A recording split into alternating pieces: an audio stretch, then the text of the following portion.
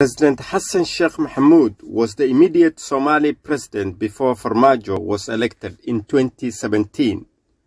And now, President Hassan Sheikh is back in office again. What will he do now that he did not manage to achieve previously? It is generally believed that experience is the best teacher, and people learn through mistakes, their previous mistakes. But this may not necessarily be true with Hassan Sheikh Mohamud, the president of Somalia, the current president of Somalia. It may be too early to judge his performance, only 70 days in office so far. In his previous administration, he made little progress in developing Somali institutions, for example, the security institutions, the food security, drought and emergency, legal and social justice. All these institutions have not been developed previously. For example, the security forces and most government workers were paid $100 per month. But now, when Farmaajo came to be the president of Somalia, their salary was increased to above $300 per month. Now, that is a huge difference. Farmaajo also established government institutions. He strengthened government institutions and put in place checks and balances to prove that governance, accountability, and the rule of law always prevails. In a nutshell, Farmaajo, the previous president, put the country and the people of Somalia first as his #1 priority. His achievement, President Farmaajo's achievement, is undisputable across the board. Even his rivals and the people who oppose him acknowledge his contributions towards developing Somalia.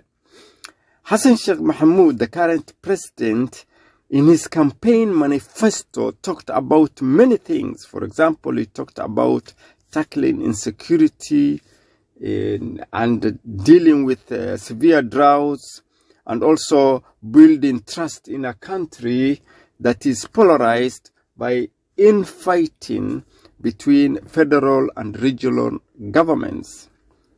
In his campaign, he coined a phrase that is widely used these days. Is called Somali at peace and at peace with the world. Somali heshiisa dunidana heshiis la. The question is, did he live up to his promises after 70+ days in office, or has he fallen short of public expectation? To put it differently, what is on President Hassan Sheikh's scorecard so far, from the day he was sworn in to date? Has he made progress? Is there tangible progress that people can see? I think there is very little progress that President Hassan Sheikh Mohamud has so far achieved. Very little. He always finds himself in difficult situation whenever he takes a step. Whenever he makes a move, he finds himself in a very difficult situation. If we start with his foreign policy, you will find that he has changed direction from the way the previous regime handled difficult foreign policy. Farmaajo believed that if you don't respect the Somali nation, the Somali nation will not work with you. Period. If you interfere with Somali internal affairs, Somali government will give you a break. For example, Kenya was believed and is still believed to be interfering with internal affairs of Somali government. So what happened? He banned the importation of multi-million-dollar card trade between Kenya and Somalia. And he put it on hold for almost 2 years until President Hassan Sheikh was elected by the People's Assembly, and he restarted the export of card to Somalia just 1 month ago. While Hassan Sheikh's approach in Somalia in Somali affairs, he considers it, his policy is Somali government, Somali people have no enemy and everyone is our friend. That is what he says. Notwithstanding the saying that says a friend to all is a friend to none. In reality, Hassan Sheikh is saying that everyone is our friend and we are friend to everyone. But that is not how international relations work. You work with allies, and the allies have opposing forces also who are working against them. You cannot say we are working with everyone and everyone is working for you. That's not how it works. So his security approach is clearly geared towards weakening not only the country's security system, that is Somalia. For example, the spy agency and also Somali National Army are facing serious challenges. For example, their salaries are not being paid on time, and as compared to during Farmajo's rule. So for the first time in 5 years, you see Somali employees, including SNA, have not received their salaries in time. In fact, they have not received their salaries so far. In addition to that, President Hassan Sheikh's regime has announced that they are going to slash the government's salary, the government workers' salaries by half, including the security forces. So you can see the challenges the people are facing in Somalia right now.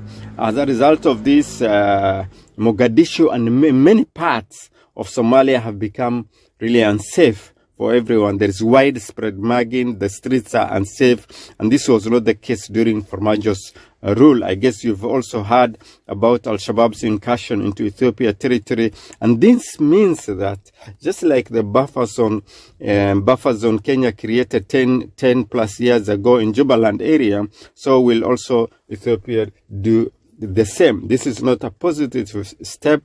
It is like 1 step forward and 2 steps backwards for Somalia. Now there's another issue now. After 70 plus days, the government is in power, and the prime minister is yet to form his cabinet. This is very serious because the government is functionalized by the government. Hamza Barre is yet to form his government, and there is a lot of rumors going around that there's misunderstanding, there is lobbying, disagreement, and the standoffs between the different forces in Somalia. So if this is how it has started, the signs are that it is not going to end very well. Tighten your seatbelts and get prepared. That's what analysts are saying. So there is another issue. Somalia now is a very serious issue. Somalia now is suffering the longest period of drought for more than 40 years. 7 million plus people are suffering from starvation, and half of the children are now malnourished in most parts of Somalia. With this kind of government in place, even if aid reaches Somalia now, there is little hope that humanitarian assistance will benefit those in dire need at the right time before the situation becomes even worse. Let's pray for the people of Somalia, especially those affected by drought.